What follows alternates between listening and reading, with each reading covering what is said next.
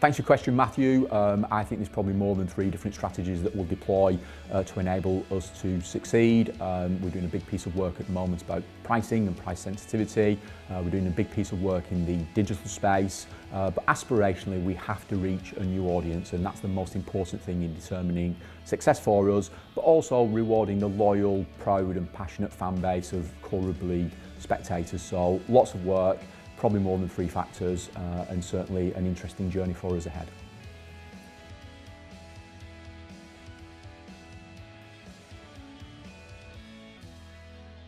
I think that some of the venues we have selected give us a great opportunity to tap into local communities and go beyond the core rugby league support.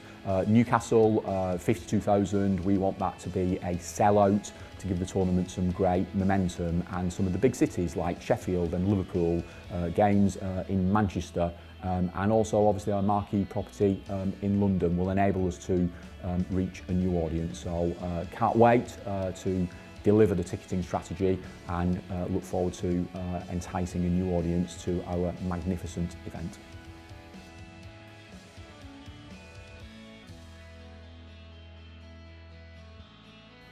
We're working in partnership with the RFL. Legacy to me is before, during and after, and legacy is much wider than just encouraging more people to play the game, which would be a wonderful output. So this is about new spectators, it's about new brands, and it's also about operating and delivering a sport in a new digital space.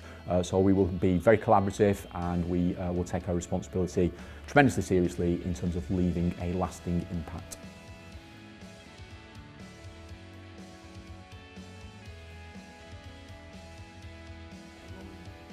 I think the selection of our venues demonstrates our aspiration and our vision. Semi-final weekend, we have 2 incredible venues, one in London and one in Leeds, on consecutive days. So we're under no illusions about how hard we are going to have to work to make sure those venues are full and vibrant and people come along and have a great time. We've started very early, we've got some government funding in place, we've selected our venues, and now we're on the journey to our strategy of customer acquisition and making sure that people come and have a really fantastic time.